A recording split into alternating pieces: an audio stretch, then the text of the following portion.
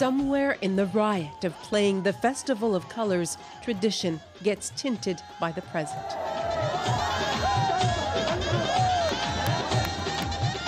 Holi marks the triumph of good over evil, rooted in ritual, like India itself. But as a celebration of spring, it's also an embrace of change.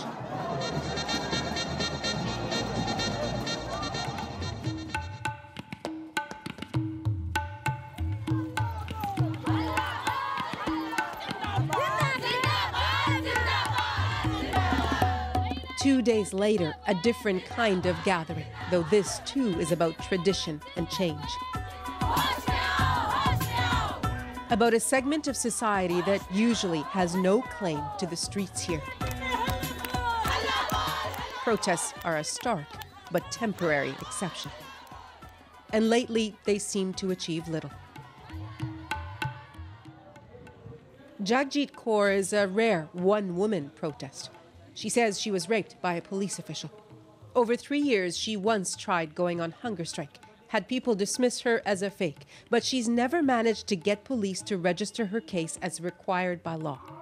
She is blunt on the downsides of speaking up. The message is this, she says, that if a woman comes out and fights for herself, she will not get justice in India. I don't think any girl should come out and fight like this, she says. Instead, she will have to pick up a gun to get revenge.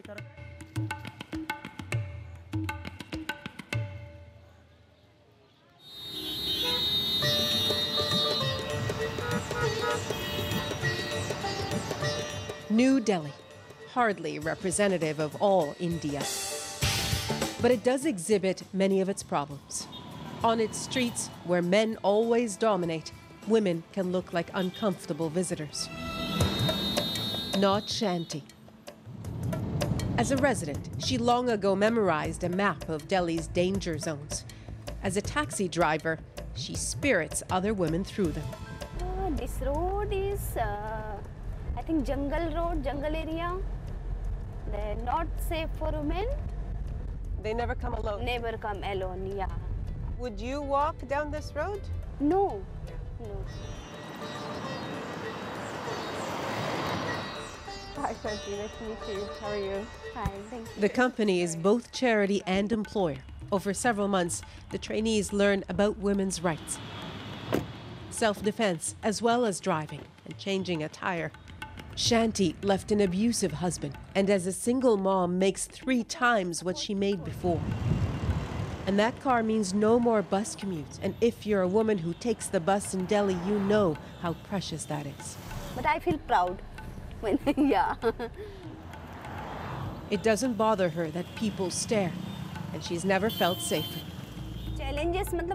Women are challenging men at several skills, she says, but they're not yet equal. The demand is so high, the fleet of just 18 cars just can't keep up. Because New Delhi lately has been a shocking showcase for India's epidemic of rape and harassment. 300 reported rapes so far this year, 500 molestations, and who knows how many unreported, but the national rape average is about 3 every hour. 3 high-profile cases have hogged the headlines. There's the Uber taxi driver accused of raping a passenger, the renowned environmentalist accused of sexually harassing a younger colleague, and still, the 2012 Delhi gang rape back in the headlines after one of the rapists blamed the victim in an interview. As you can see, it's guarded by men. Most of these places are guarded by men. According to safety audits, Delhi is also a city with a light problem and, in parts, a toilet problem. Both shortages directly affect women's safety, and both are widespread across India. Here's another one of these bathrooms on a main artery. And here, there's a gents, but nothing for women at all.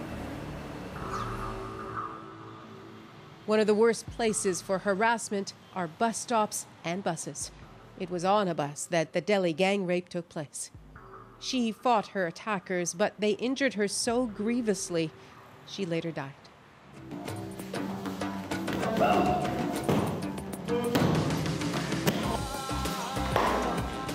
Now a battle is being waged against the fear and against would-be attackers. So I push you here, and then bang, and then disconnect. Demand for self-defense training has surged among women who can afford it or those who work for companies that pay for it. Dipti Shankar liked it so much, she gave up a career in fashion design and is now a trainer herself. As I grew up as a girl, there were various things that I faced, and I felt like so many times, why wasn't I a boy? And why did I grow up in a place like India, wherein every single day we have experiences? Somebody looks at you, somebody passes a lewd remark. It's what brought most of them here. Yet there is a sense there's more to this woman's battle than a well-executed kick.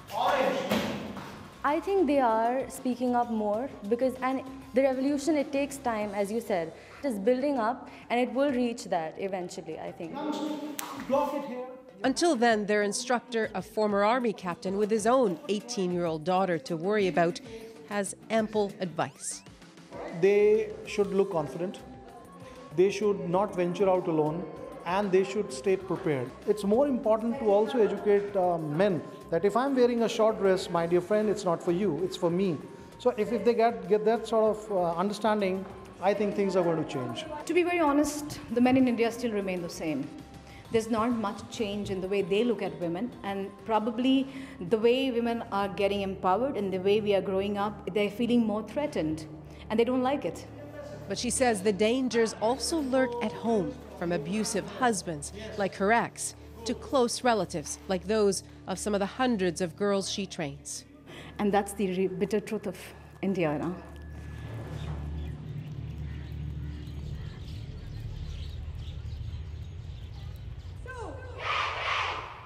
These days, the government is touting self-defense as the answer. On International Women's Day, Delhi police put on display its training program for schoolgirls.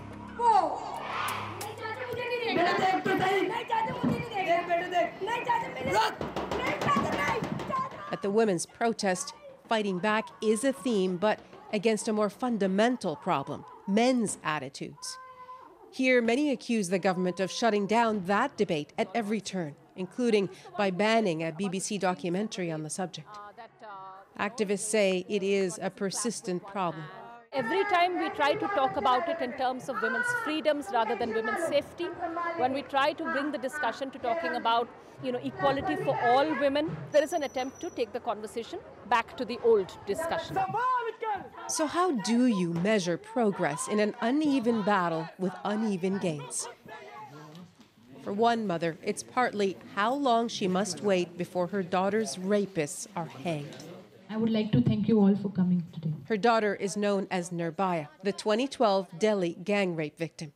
Her real name is hidden to comply with Indian law to shield her identity. Once a shy, stay-at-home mom who grieved anonymously, Asha's now started a trust for victims and speaks publicly. She's chosen to fight. We've been fighting our battle for the last 2.5 years, but there has been no result. There are cases every day, which is why we organize this meeting so that we can get together and do something about it. Public prosecutors and doctors हैं, forensic हैं, Invited are judges, doctors, and activists to discuss loopholes that allow rapists to walk free, despite the tougher, new anti-rape laws.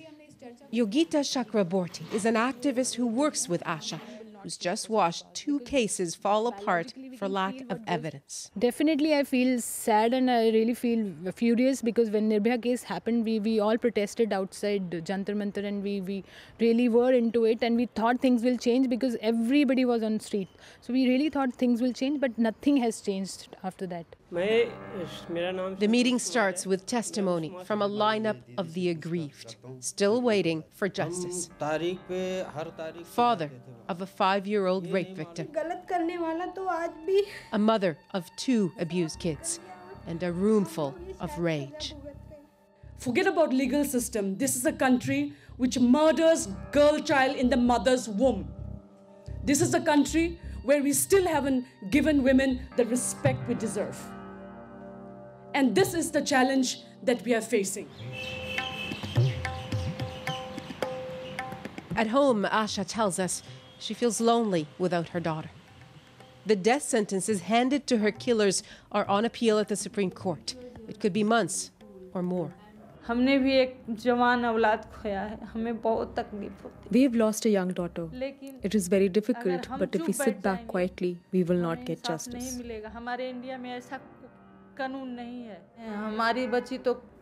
We will not get her back, but we don't want any other girl to suffer like ours.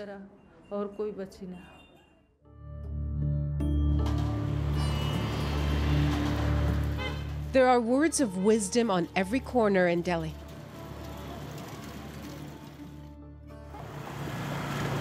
Every alley, every neighborhood slum. Here, you learn that words are almost the only recourse for poor women. No one is safe here. I have been to the police so many times, but there is no hearing. They listen to the rich, but not the poor. Men come harass our women, but there are no means to stop it. The means are only available for the rich. But even here, when the blame game is played, the women push back. This man says girls and women should dress properly, walk properly, talk properly. Shakila challenges him. She says many people let their boys get away with harassment, that they protect them even when they are at fault. It's why Sunita Rani won't go out with her girls after dark. In a country where nearly half the brides are under 18, she dreams of getting them educated. Times are better than they used to be, she says. In the past, men used to beat up their wives, she says. They wouldn't let their wives step out of the house. These days, they at least listen to their wives a little bit.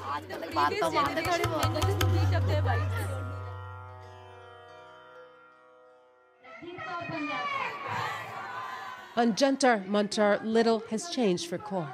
She tries her hand at public speaking. The man who has raped me is an influential man. That is why the government is not taking action, she says. Why should they not listen to me? Do you think it is easy to live on the streets and protest? How else can a woman raise her voice?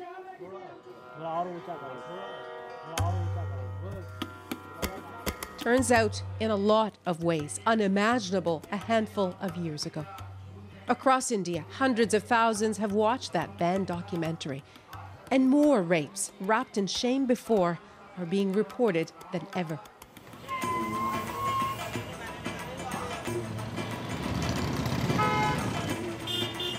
A transition in which men must also take part, says Badri, Nirbaya's father.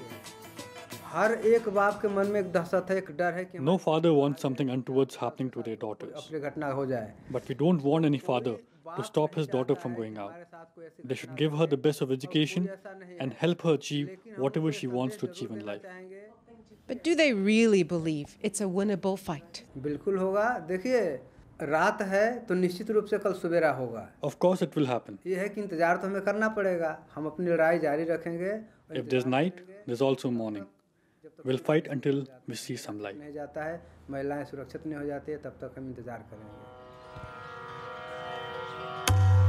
It is a subtle but rising revolt. And it is often in just such transitions that the fight becomes fierce. Nahlah Ayed, CBC News, New Delhi.